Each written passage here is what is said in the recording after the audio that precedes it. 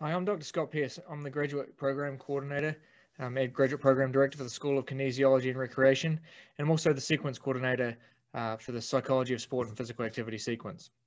Today in this quick video, I'm going to talk you through the Psychology of Sport and Physical Activity graduate sequence, highlight some of the key features, the program requirements and the admission requirements, and set you up to have any follow-up discussions or questions that you may have. So our program is set up with a lot of flexibility. We really have a range students with a range of different backgrounds and interests. Some students come in wanting to pursue the applied sports psychology route and pursue certified mental performance consultant through the Association for Applied Sports Psychology. We cater to those students, also those interested in exercise and programming from the psychological aspect related to exercise. We also have a number of coaches who come in at the youth and college level and help them in their coach development and their professional development along the way. And then we also have researchers, so students interested in research and maybe pursuing PhDs in kinesiology-based sport and exercise psychology or clinical psychology as well. So we have both an applied and research focus, and we create flexible pathways for students. We really cater to the individual needs of the students.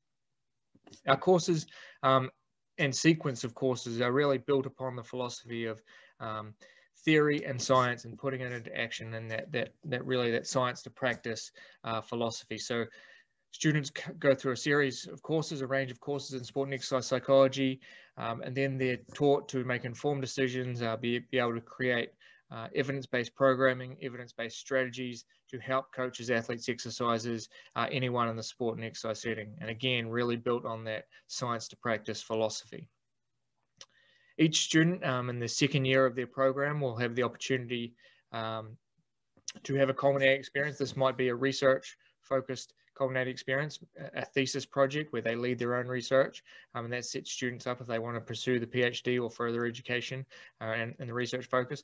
Other students might do more of a practical experience. So we have professional practice experiences, for example, through ISU Athletics and support of the sports psychology work done here on campus, but other opportunities working with other teams, creating mental skills programs, creating different programs for teams, and really, again, tailored those programs to the individual needs and their professional goals. We also have coaches who want to go on and coach maybe at higher levels in college, maybe at the youth high school level. We work with coaches to create independent studies and professional practice experiences that really put our course knowledge into action, maybe building coaching philosophies, coaching portfolios, and applying the sport and exercise psychology frameworks or theories to those contexts. So again, a range of different culminating experiences that students can have. With that, our program can be set up for those pursuing certified mental performance consultant through the Association for Applied Sports Psychology. I myself am CMPC, so I have the capability, and I do mentor our students through their one-on-one or team work. So I provide that mentored experience, and we have coursework that really meets a lot of the CMPC guidelines, so we can build a curriculum, build a program for students to check a lot of those boxes towards CMPC, both within our School of Kinesiology and Recreation and some psychology courses. So again, we really have a flexible course, a flexible program, and tailor it to the needs of the students. Those students who are going out in applied sport and exercise psychology world, but also research focused. Our curriculum built around some core requirements and then some flexibility through cognate areas and then the culminating experience. The majority of our courses within our curriculum are taught by our sport and exercise psychology faculty at the graduate level. So myself, Dr. Tony Anamrose and Dr. Pete Smith. Students experience classes with them, and then a range of other faculty across the School of Kinesiology and Recreation, depending on the courses that are taken. So we have two major science requirements, so introduction to research methods and then statistics as the research requirement. Then students are required to take 3 core courses: applied motor learning, advanced sports psychology, motivation, and sport and exercise, looking at it from an applied mental skills and sports psychology perspective. Then students have the opportunity to take an area of interest courses, different opportunities around the School of Kinesiology and Recreation or across the university. Tony Ambrose and myself, we teach some other courses and that are exciting cognate opportunities such as exercise psychology or youth sport and youth psychosocial development through youth sports. So we have a number of courses in that area, but students also seek coursework or interests in sport management, exercise physiology, recreation admin. A number of opportunities are available there.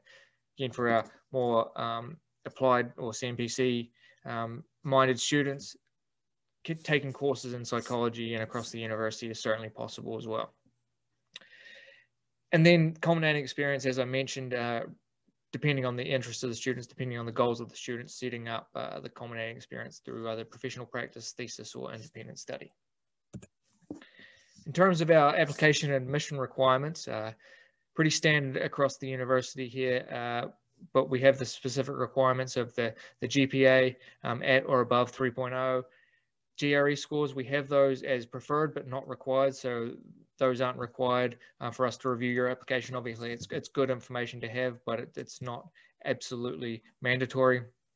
Students are also encouraged and required to submit current resume outlining work history and education, statement of career goals, in particular, kind of your background and interest in how that fits our program and how that fits your career goals and how the program may be able to help you.